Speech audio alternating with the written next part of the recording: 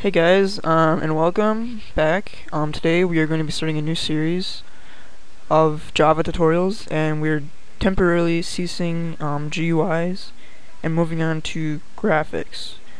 And graphics are basically like you can paint stuff onto the screen using a class called Paint and Graphics. So yeah, it's a very powerful tool, and you can do a lot of things. Like, this is where all your game development stuff is going to stem from, like your animation, your sprites, your movements, your images, your shapes, your backgrounds, collision detection, and etc.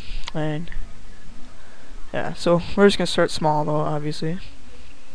So make a class and call it painting, and it is going to extend this JPanel, not JFrame. And that just allows us to use JPanel attributes, because we don't. The other one will have a frame. This one's because we're gonna have two classes. So, and imports. All right. So here's what we need to do. We need to create a constructor at first, and inside this constructor we need to first of all, this program is going to be extremely simple. It's going to have really nothing in it inside the paint method. So I'm just going to show you how you would set up the paint method. Anyways, this is going to set the background of our panel, so it actually looks a little different. So set background, and then color, I'll also do red, I suppose.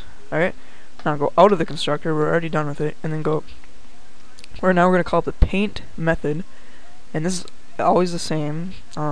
It's what you use to paint inside of your panel with. So do public void paint component, and then parameter, just put graphics, and then traditionally people just put G in there, makes it easier, and then do super dot paint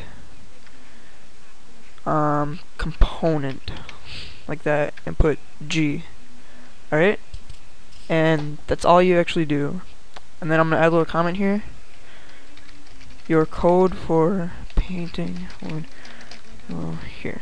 So all of your code would go here. So like G dot, maybe you wanna like maybe you wanna draw a 3D rectangle, you wanna draw an image, or draw a line or oval or whatever. But I'm not gonna teach you how to do any of that, but I'm just saying, if you want to experiment, that's where your code is going to go. But we're not going to do any of that in this tutorial. Next one we will though. So, alright, that's all it is for the painting class. Pretty short and simple.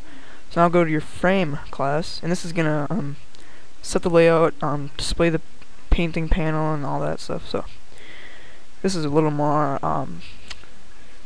it's not as new, it's a little more familiar. Alright, we need a couple imports. Whoop. Alright. And it's not actually going to extend JPanel because, frame, excuse me. It's not going to extend it because we don't need to extend it. Because we need to use a different style of making a frame in this tutorial. It's a little different, but we have to do it for the painting. Just because we have to, yeah, for the paint class, so. This is the easiest way I found out how to do it, but I'm sure there's other ways. Maybe there's a better way, but I don't know it yet, so whatever. Do our main method first this time.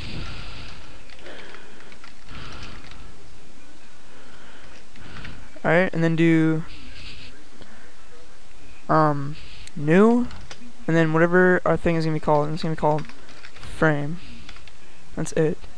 Now we need to make a frame, so public frame. Alright. So now we gotta do all of our stuff we normally put in our main method right here.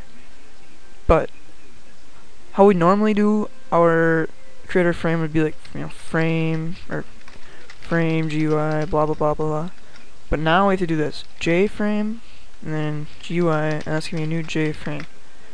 That way we don't need to extend JFrame, and we can just create one just like that. And then GUI, set title, paint program, size, actually 400, default close operation.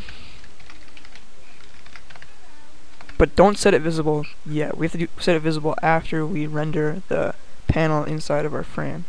So now we need to call up that panel that we made over here, and that's painting. So painting panel. That's gonna be a new painting, and then make a pane. So it's gonna be GUI get content pane, and then set the layout. And we only have one thing to put in, so just do a grid layout of 1-1, I suppose. You probably don't need to do this, but whatever. Makes it better. And then pane, add our panel, and that is our panel that has a background color of red from our painting class. And finally, we need to set it visible. So true, just like that. Save it, run it, and here it is. Kind of big, I'll resize it. Alright, so as you can see, all it is a blank thing. All it is a red background color, and there's nothing inside of the panel because we didn't paint anything. Remember, your code will go right below this line. Like, yeah, I already showed you that, but that's all it is. So thanks for watching, and next tutorial we're gonna actually get into the painting aspect of the painting class. So hope to see you there.